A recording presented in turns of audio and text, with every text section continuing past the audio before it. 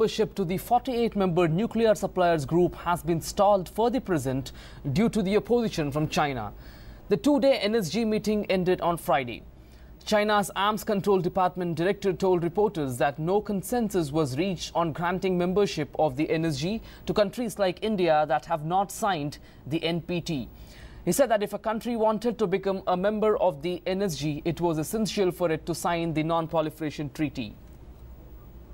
Amid these developments, the Ministry of External Affairs spokesman said that India had applied for membership of the NSG after the Paris conference and has been in talks with member states since 2004. India's position on the NPT is well known and remains unchanged.